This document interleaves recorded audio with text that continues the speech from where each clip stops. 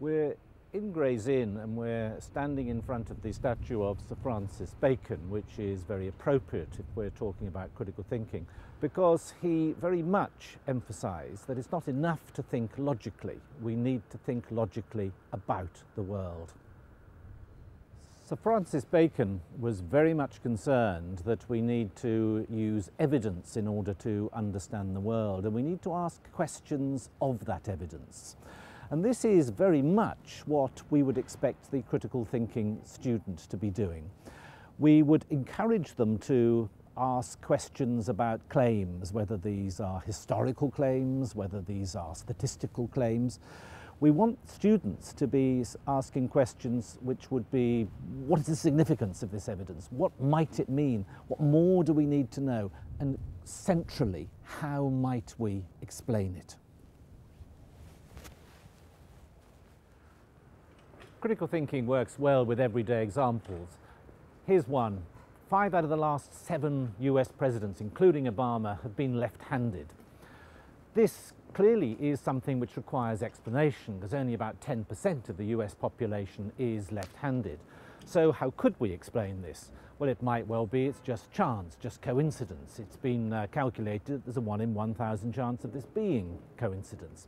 It could be that the US presidents are drawn from a left-handed group. For example, 40% of American lawyers are left-handed, and most American presidents are lawyers.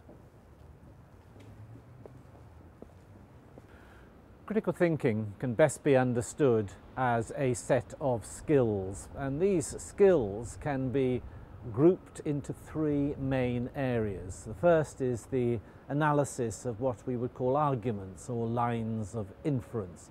And by this, in this we're looking at the way in which reasons are used to support inferences or conclusions.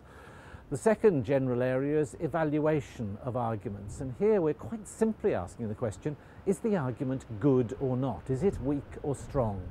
And the third general area is production of arguments, and here we're looking at getting students to produce their own arguments, whether these are simple arguments or more complex arguments, whether these are in response to an existing argument or whether they are being asked to create their own. Well, I hate this weather. I just want to make you jump on a plane and go somewhere hot. Hotter, the better. But what about the planet? Your trip to the sun means a gas-guzzling flight. We should be cutting down the air miles. You're such a tree-hugging vegetarian. But what about all the issues with climate change?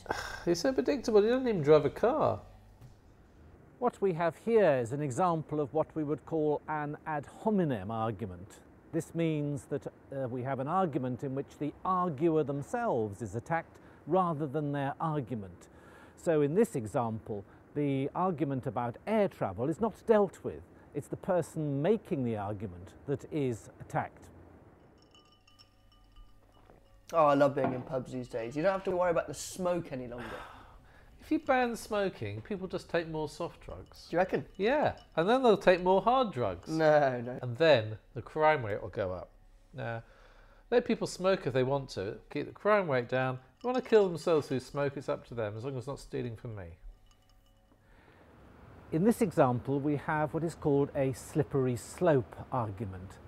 And in such an argument, the person arguing goes too far too quickly. They go from A to B to C to D without spelling out how these things are connected. Another type of argument where there might be problems is what is called a post hoc argument, where just because 2 things are correlated, it doesn't mean to say that one thing has caused the other. A recent example is that children who watch TV from between 1.5 and 5 hours a day have higher blood pressure than those who don't. Newspapers greeted this with hysteria, telling parents to make sure that their children didn't watch TV. But this clearly is only one explanation of this link. There could be many others. So we can look at this that TV watching somehow causes higher blood pressure. Could it be that children with higher blood pressure watch more TV? Could it be a third factor, such as eating salty snacks whilst they're watching TV, which causes the higher blood pressure? Could it be a number of third factors? Could it be, for instance, that watching TV somehow distresses them, the programs distress them? Could it be that watching too much TV reduces the amount of sleep that they get, all of which might increase blood pressure? Could it be that TV watching and blood pressure cause each other, such that children who watch TV have higher blood pressure, children with higher blood pressure watch more TV? Could it be, quite simply, that the two are related coincidentally? Oh, did you hear about that woman that got attacked in Tuttle Park? Yes, it was terrible. Don't you run there? I do. How can you do that, especially now after that's happened?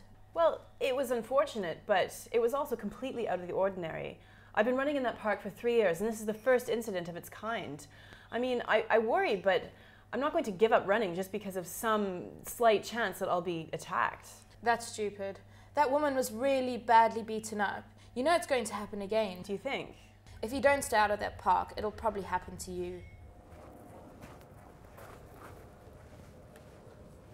In this example, we have a case of overgeneralization.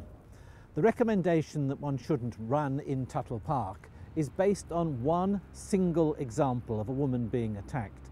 Unfortunate though this might be, there is no pattern here. There is nothing that one can generalize from. A single piece of evidence takes us normally nowhere.